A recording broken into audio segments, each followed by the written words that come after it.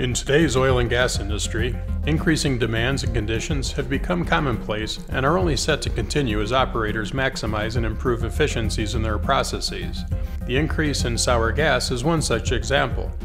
Increased sour gas percentages are being experienced across the globe, presenting unique challenges to pipeline operators. Sour gas can interact with moisture in pipelines and the metallurgy in the pipe to create iron sulfide, also known as black powder, a conductive material that can bridge isolation joints.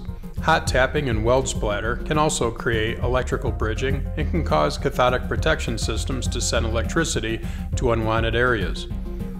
These issues can be difficult to correct and can also be transient, more commonly known as traveling shorts.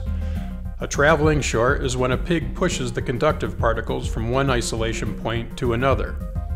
Fortunately, there are a couple of other solutions to iron sulfide buildup.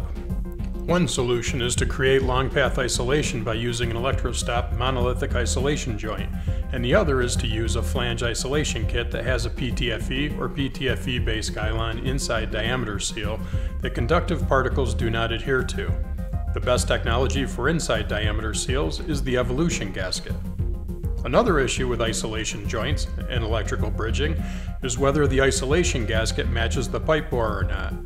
If the isolation gasket is not made to match the pipe bore, there is a high probability that iron sulfide or other conductive particles will build up in the gap that is created. The best practice is to have the isolation gasket manufactured to the same pipe bore as the pipe itself, so there is no gap for particles to build up in. There is no absolute method to totally stop electrical bridging, but these two practices have been proven to significantly extend the life of the isolation joint.